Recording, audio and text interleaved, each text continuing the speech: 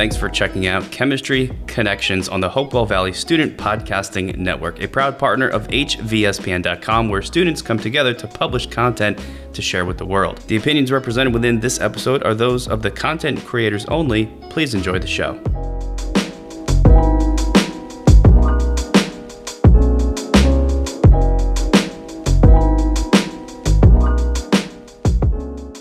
Hi, welcome to Chemistry Connections. My name is Owen Mahan and I am your host for episode number 7 called Quantum Chemistry. Today I will be discussing how the effects of quantum mechanics lead to some chemistry that we see. So I'll start off with a quick intro to quantum mechanics. It gets pretty complicated, but we can do a short survey here. So quantum mechanics is the mechanism behind the world on its smallest scale. So what we learn about chemistry and like physics and biology that we learn, that's kind of on what's called the macroscopic scale, and quantum mechanics acts on the micro scale. So tiny, pretty much unimaginably small distances. And the word quantum in quantum mechanics comes from the fact that certain quantities are what's called quantized. For example, energy, that's the famous one. It means that energy can only have certain integer multiples of a value, so it's not continuous. So, for example, there's some constant for charge, like the electron charge, and you can only have multiples of 1 electron charge, or 2 electron charge, or 3, or a positive electron charge. So that is pretty much the most important thing to gain from quantum mechanics. The other thing that it says is that everything is sort of vague. It says that values are quantized, but the values themselves are not fully defined. So the Schrodinger equation, which is a famous part of quantum mechanics, also called the wave function, says basically that the values of quantum systems are probabilities. Whereas in chemistry, we can say that, for example, when you burn methane, it'll turn into carbon dioxide. Or in physics, we know that if you throw a ball, it's going to land. When something happens in quantum mechanics, you don't know what's going to happen until you measure it. You can only measure the probabilities of that.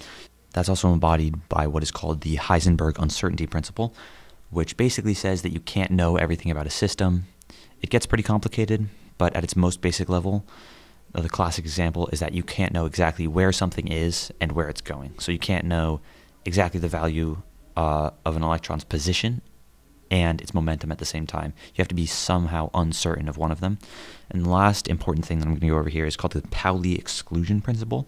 Basically, it says that multiple of the same type of particle cannot exist at the same time. So basically, it says that things like electrons or the stuff that makes up protons and neutrons, they cannot be identical. At the most basic level, that is what quantum mechanics is.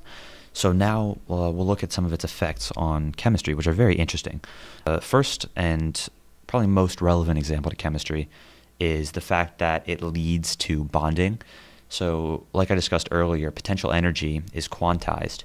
And so in a big chemical system, which has millions, billions even of quantum particles like electrons, basically all those electrons want to come together and reduce their potential energy as much as possible.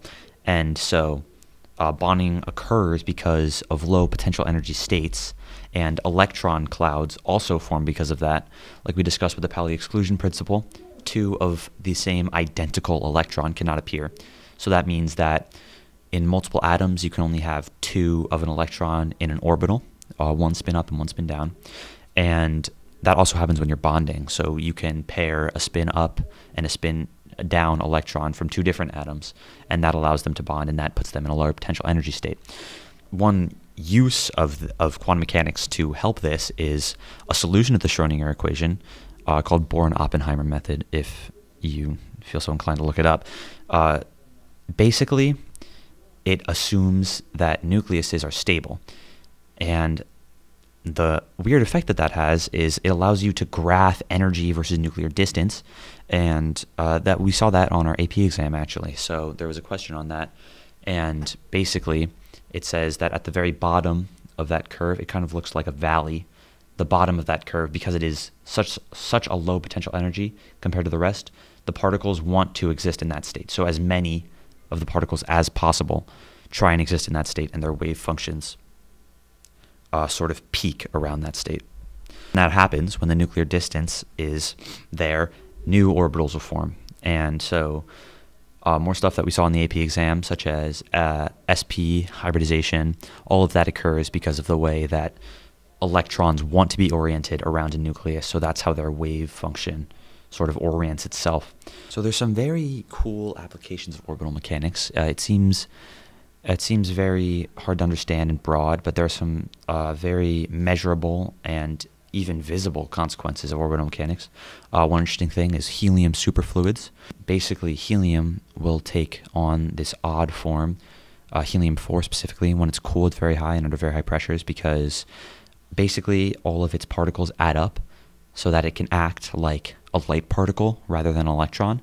And so multiple things can fall into the same state, unlike how we saw earlier with bonding, where only an electron of spin up and spin down from different atoms can come together. A bunch of them can sort of melt together and their wave functions can overlap, which is very interesting. And another thing is neutron stars. Neutron stars are so dense that under typical conditions, gravity would actually turn them into a black hole. But electrons and quarks within there, which are what make up protons and neutrons, they don't want to occupy the state. They don't want to occupy it so bad that they exert a pressure that can exceed gravity, even gravity to the extent of a black hole. So it creates the densest material in the entire universe. Another interesting part of quantum mechanics, which has an effect on chemistry, is entropy. So we learned entropy. We didn't really learn what it is. We know that it's disorder, and we know how to calculate it if we're given the entropy values of certain compounds. But the way that these compounds' entropy values are created is actually very interesting. So entropy can be thought of as an effect of quantum mechanics in the potential number of states that quantum mechanics dictates determines the entropy of a system. So remember the wave function and quantization, that'll come into play here. So a system that is in seemingly perfect order at a single moment in time, it actually can still have the same entropy as a quote-unquote disordered permutation of the same system. So remember that some values of quantum mechanics are quantized, and you can only know a certain portion of something's properties. So that is important because the amount of information hidden by a system when you know some other form or quantity of it, or the amount of information hidden when wave functions overlap, is actually a form of entropy. It's called the von Neumann entropy. And so it is actually the exact same entropy that we use in chemistry. So an interesting application that extends beyond chemistry is black holes, where chemistry, of course, would never be able to approximate the entropy of a black hole. It seems that a black hole sucks something in, so takes in the energy. Let's say you have a single atom of helium. So this helium gets sucked up by the black hole, and it seems like its entropy is lost. In chemistry, we did reactions where entropy was changed, and there was some change in entropy over the course of a reaction, delta S. It seems like entropy is lost here, but more importantly, it seems like information is lost. So this is actually impossible. Information, much like energy, is always constant in the universe. So in a chemical reaction, energy can change because energy that was once chemical potential is now heat energy, or vice versa. Information can never be lost. A system can, the universe as a system cannot lose information, just as the universe as a system cannot lose energy. So the way that von Neumann entropy or quantum entropy tries to justify the existence of black holes that seemingly suck up information and destroy it, and are like an energy sinkhole, if you will, it actually says that entropy is hidden information on the surface area of the black hole. So a massive black hole has the potential to have a lot of surface area, and it also, therefore, has a lot of entropy because the information hidden on the surface of that black hole, which is, of course, inaccessible. If you go near the black hole, you're going to get sucked into it. So that information is hidden, and it can be released sort of by a Hawking radiation, but it's hidden from the observer. So that is where all of that information went, and you can't reach it anymore, and that's entropy. So all this is very important. Fundamental physics drives everything. It drives biology, it drives chemistry, it drives things like thermodynamics, even other branches of physics. It relates to literally every other field of science. And I personally find it very interesting because there is just so much depth you can go into. You can explore how quantum mechanics affects just a single reaction. You could spend your entire life studying how quantum mechanics affects that, or even the orbital configuration of a single atom. You could spend your entire life studying that. I think that's very interesting because just going into such great depth of the very fundamental things can explain questions you have about how that system will work in the real world. So quantum mechanics is very hard to justify the studying of quantum mechanics because it seems so far out and it seems so irrelevant. But actually, studying quantum mechanics allows for an incredible understanding of larger phenomena, because quantum mechanics drives everything, and therefore if you understand the quantum mechanical reason for things that happen, you can understand the things far better. So thank you for listening to this episode of Chemistry Connections. For more student-run podcasts and digital content, make sure that you visit www.hvspn.com.